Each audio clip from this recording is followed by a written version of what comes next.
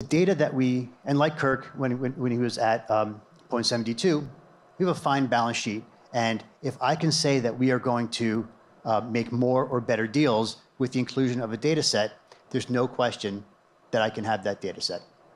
But it's becoming a lot harder to be able to say that, right? And there are data sets out there that I would love to have, but I can't guarantee that I'm going to be able to justify its purchase and there's going to be a positive ROI.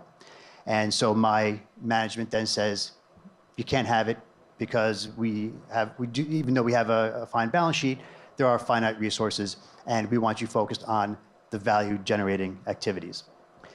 On the other side, data providers have their one asset, or very few assets, because it's a very discrete, discretized, and fragmented market.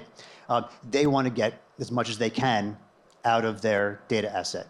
And they think that what they have is going to be the end-all, be-all. Brian and I once were evaluating a data company that told us that their data set could predict recessions, and it clearly couldn't. But they were so sure that their data could predict market cycles that we couldn't come to equitable terms.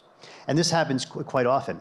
And I think it's happening more and more where, especially in hedge funds that don't have as much funds as some of the biggies, getting access to the data, creating data science teams is very difficult without being able to guarantee it's going to add to your alpha. And so I see this as a two-sided problem. One is being able to curate, ingest, and analyze data sets, but then also from the data asset vendors, being able to prove, and not just with an N of 1, which they all do. They all have this one great example that where the data set would have changed an investment decision, but then the second one is never there, or rarely there.